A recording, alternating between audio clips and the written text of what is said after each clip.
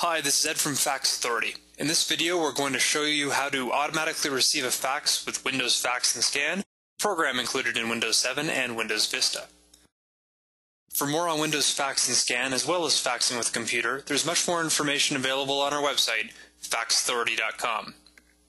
To start Windows Fax and Scan, we need to either find the program from the Start menu or search for it by entering Windows Fax and Scan into the search bar. When we click on the program, it will start up on the computer screen. The program should already have been configured to be working with your fax modem. If it hasn't, click on the link on the screen and we'll provide setup instructions on how to configure the program. To receive a fax automatically, we'll need to click on Tools, then Fax Settings. In this menu, we'll need to make sure that Allow the device to receive fax calls is selected, and then select Automatically Answer. We can also set the number of rings that happen before the fax service answers. Press OK and the Windows Fax and Scan program will be ready to automatically answer your phone line as if it was a fax machine.